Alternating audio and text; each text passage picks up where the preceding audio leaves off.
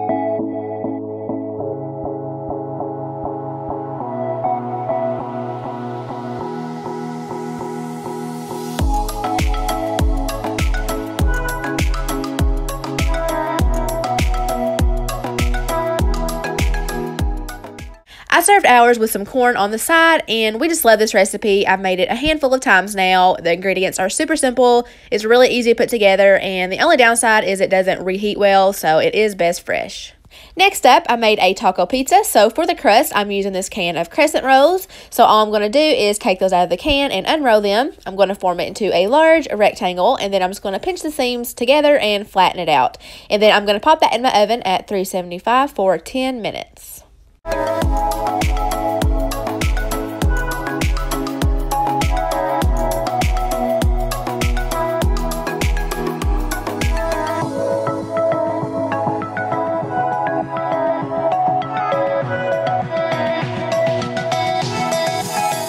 So while my crust was baking in the oven, I went ahead and got started on the taco meat. So I did cut this recipe in half, but I kept the amount of meat and taco seasoning the same so that I could use half for the pizza and then half for just regular tacos, because I know that my kids would not touch that pizza. So they had just regular tacos, and then we also had some left over for lunch the next day. After my crust came out of the oven, I let it cool down for a bit, and then I went ahead and got started on the sauce mixture. So all that is some softened cream cheese and some sour cream, and I just whisked that together until all the lumps were removed. So all I'm going to do is spread that onto my crust.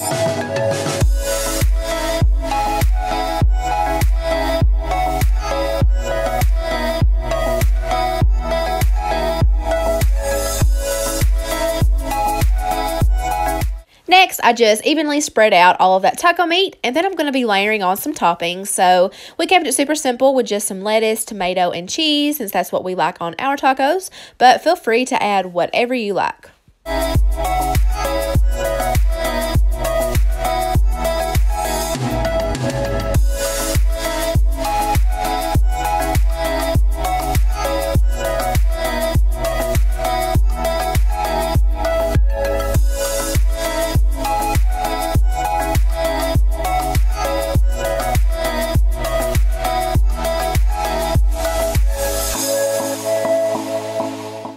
serve this with any sides. It has everything all in one. I did end up drizzling some taco sauce over the top, but I forgot to show that. But this was so good and such a fun way to switch up taco night. Hey guys, so today I'm going to be making 2 recipes out of this Griffiths Family Recipes cookbook.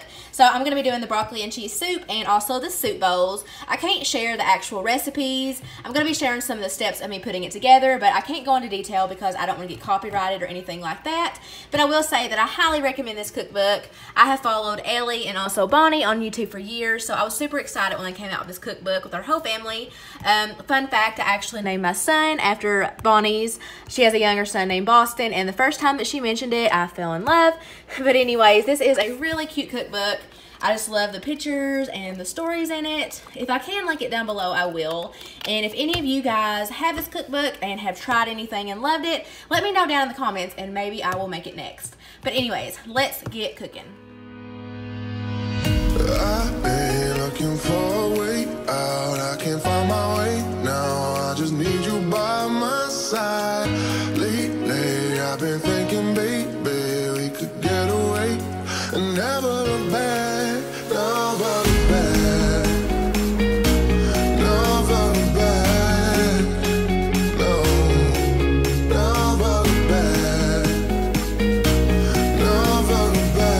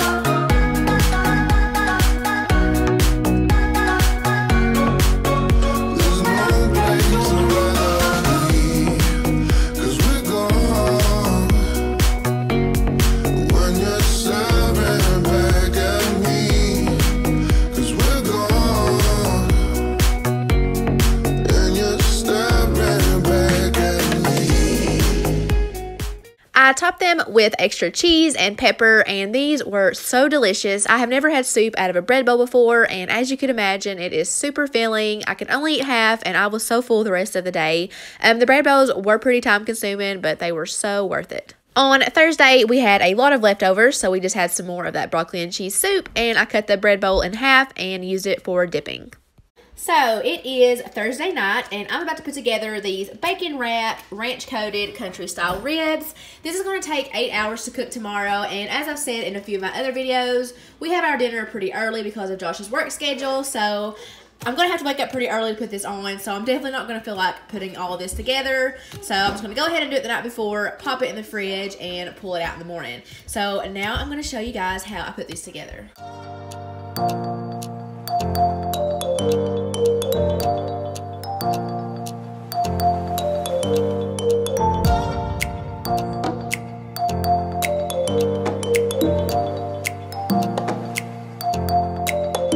So here is what it looks like once they are all wrapped up. This bacon was cut terribly. I had an awful time trying to get these wrapped, so we shall see how they look tomorrow, but I know that they are going to taste amazing because I have made this once before and we loved them. Normally, I would cook these on low for 8 hours, but I was running out of time, so I did 6 hours on low, and then I flipped it over to high for 30 to 45 minutes. And then I'm just going to carefully remove these to a foil-lined cookie sheet, and I'm going to broil them on each side for a few minutes to crisp up that bacon. So here is my plate. I have 2 of the ribs as well as some barbecue sauce for dipping. I also made some Parmesan roasted cauliflower as my side. And then here is Josh's plate. I'm the only one in the house that likes cauliflower, so I went ahead and made them some shells and cheese as well as some homemade garlic bread using one of those leftover bread bowls. For Saturday's dinner, I'm making a really easy chicken pot pie. So far, I've just baked 1 large chicken breast in the oven. I seasoned it with some garlic, salt, and pepper, diced it up, and tossed it in this big mixing bowl. Next, I'm just going to be adding in 2 cans of cream of chicken, as well as this large can of mixed veggies. I will be draining off all the liquid, and then I'm just going to season it with some salt and pepper, and some onion powder and garlic powder. So after I get all this mixed up, I'm going to come back and I'll let you know what I do next.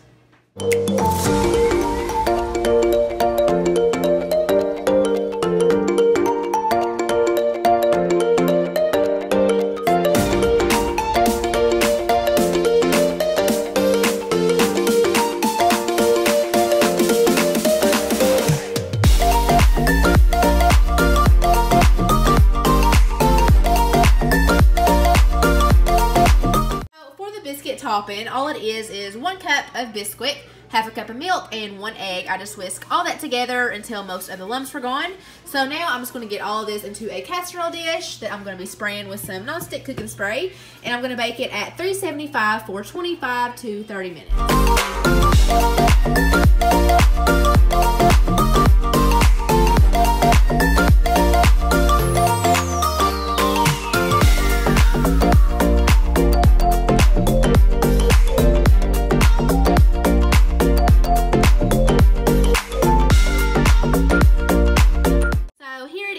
Fresh out of the oven. It took about 33 minutes, and as you can see, it's nice and golden brown and bubbly. I'm gonna let this cool down for probably about 10 minutes, and then I will serve it up and I'll show you guys the finished plate. Here it is, all served up. Couldn't be easier. I have made this recipe so many times and it just turns out perfect every single time. It's for sure a family favorite. I'm just serving it with some strawberries, cantaloupe, and blueberries. On Sunday, we had a date night, so we went out to eat at Olive Garden. But that's going to wrap up this video. I hope that you guys enjoyed it and got some inspiration. If you're new here, I hope that you'll stick around and subscribe. Thank you all so much for watching, and I'll see y'all in the next one.